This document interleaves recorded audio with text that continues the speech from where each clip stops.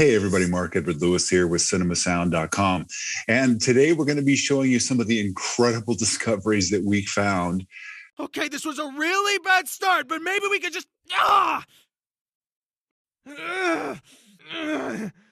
Hey, you're bleeding. What the hell is wrong with you? Okay, this was a really bad start, but maybe we could just... Hey, you're bleeding. What the hell is wrong with you? Trying to solve an issue with a film that we were given from a German filmmaker who had done a German sci-fi film, and they had done an English dub, but they had recorded it in a very quiet studio with a big diaphragm condenser mic, up close, very, very clean, perfectly recorded, as you would expect from Germans. But of course, perfectly clean recording is horrible for ADR because it just does not sound good when you apply it to picture. It's one of the issues that we have when we're dealing with ADR in general, is that how do we make it sound like it was done on set? One of the easiest ways that we do that, and we talked about this in the cinema sound education, is to use the same microphones that you used on set. And not only just like if you had a lav, an actor with a lav would put it here on their shirt where it's convenient, but if it had been in their hair, then you want to put that microphone back here so that it really simulates, really repeats what was done on set. If it's a shotgun mic and it was pointed at 3 feet, you don't want to have the shotgun mic here in their mouth. You want to have it at 3 feet at an angle so that it recreates as much of the off-axis nature of the microphones as possible. But in this case, that was not done at all. It was a right up close, beautifully recorded with a pop filter, everything, but just so clean it took the audience out of the story. So when they came to us and said, look, what can we do?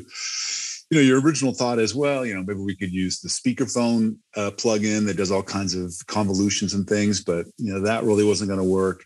And you can use EQ and distortion, but that's not, the actors are moving around opposite the shotgun microphone. They're also in a forest.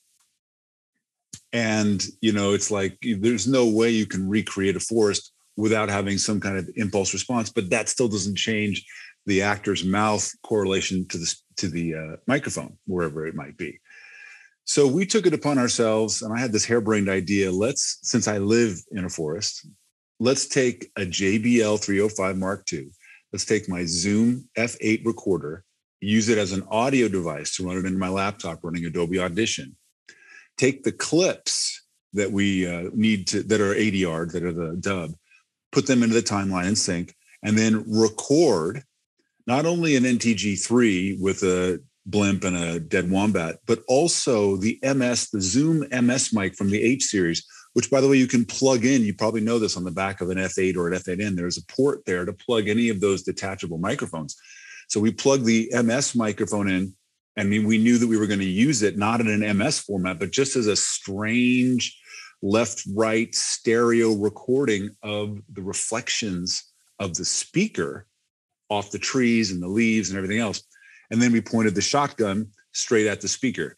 Then we had some good results, but I realized that as the actor's head moves, I wanted to, it was static. And so I actually turned the speaker and moved the speaker around as the dialogue progressed, and I would watch the screen and move the speaker as the actor would move. We had some great results. Together, we could change something. Break out of this misery which we now call our life. Tell me, what do you think?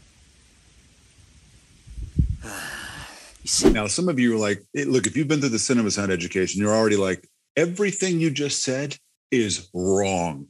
You can record multiple microphones, but you would never do it off axis. You would never have an MS mic off axis, and you would certainly never put them together in post. Well, that's true.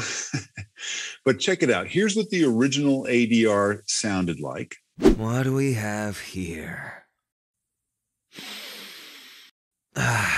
Whiskey. I don't know when I last held one in my hand. Must be very hard to get one these days. And our composite. What do we have here? Whiskey. don't know when I last held one in my hand. Must be very hard to get one these days. And the NTG only. What do we have here?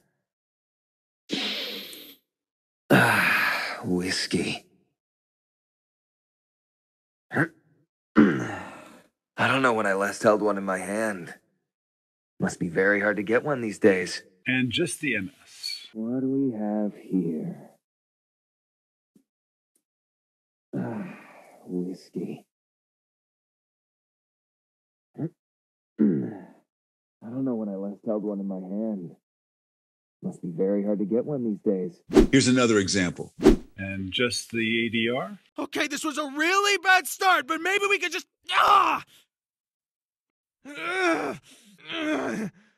Hey, you're bleeding. What the hell is wrong with you? And then our composite, which has quite a bit of the impulse response reverb in it. Okay, this was a really bad start, but maybe we could just... Hey, you're bleeding. What the hell is wrong with you? And just the NTG. Okay, this was a really bad start, but maybe we could just... Hey, you're bleeding. What the hell is wrong with you? And you'll notice when we do the MS mic that a few lines are missing because sometimes it didn't really work to have them yelling and have the MS mic working.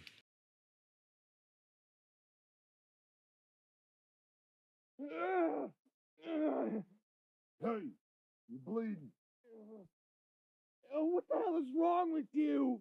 One of the other things I was able to do is do impulse responses of the force. So that reverb that you're hearing in there is both a combination of the MS mic and some reverb that I added using the Waves IRL, using the convolution that I've shown you all how to do in the Cinema Sound library. I actually recorded it all over my yard, in the forest, outside, everywhere else. And that gave me some unprecedented ability to add big, far off shots and have them deep into the woods, as well as having them very, very up close. Now, one of the problems that we experienced was that because we had this incredible phase, it's like you're there. It's like you're right in front of them. To get them to sound like they're far away, we actually had to mute the MS mic and just use that shotgun with the impulse response reverb. Here's an interaction between two characters on the move. And just the ADR. They'll soon realize we're here. We'll search for their biggest outpost, get the people from up there, and attack. What do you mean attack? Also, the sky shelter's been completely isolated for years. You won't reach anyone. Just so bright. Here's the composite. They'll soon realize we're here. We'll search for their biggest outpost, get the people from up there, and attack. What do you mean attack? Also, the sky shelter's been completely isolated for years. You won't reach anyone. Just the NTG. They'll soon realize we're here. We'll search for their biggest outpost, get the people from up there, and attack. What do you mean attack? Also, the sky shelter's been completely isolated for years. You won't reach anyone.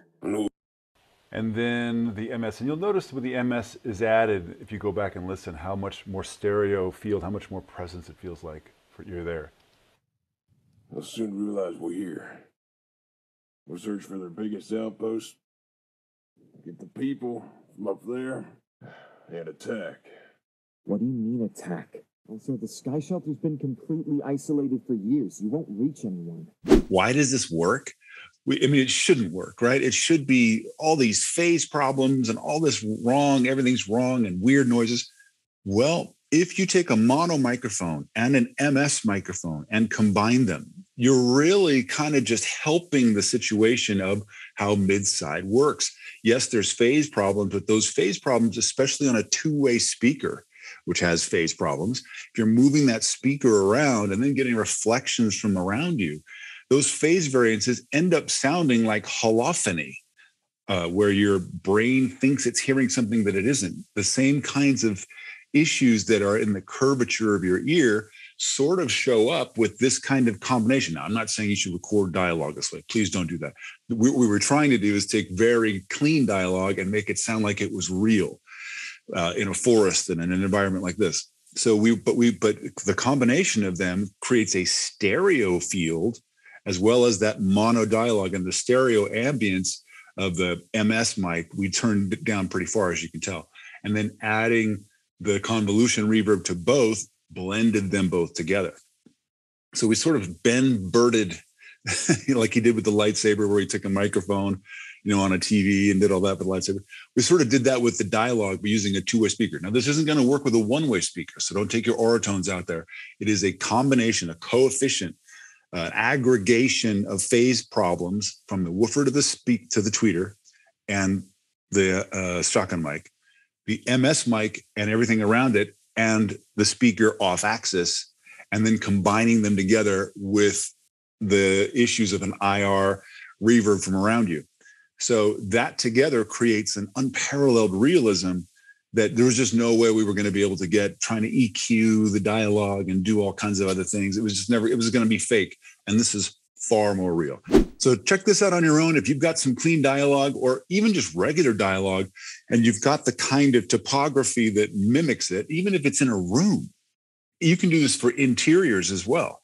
See what happens. And if it doesn't save you time by, adding room reflections and EQ and compression, all that, just see if it works better for you and see if you can create a system that works quickly to be able to recreate these spaces. Now, I don't suggest that you go out and try to do this in a forest, trying to recreate dunes or a swamp or something like this. No, you really need to have the same topography. But if you do have it, yeah, it should work great. Obviously, you're going to have to do some denoising, but otherwise, it's really, really powerful. Hopefully, this has been valuable to you. Please subscribe to us here at our YouTube channel at cinemasound.com. And I have an article on this where I explain all the gear and everything else much more specifically at cinemasound.com, where you can go and see hundreds, if not thousands of hours of education on how to get audio into that $5 million audience impact that we're all looking for. Until then, I'll see you in the forest. Even if it's where you're stuck.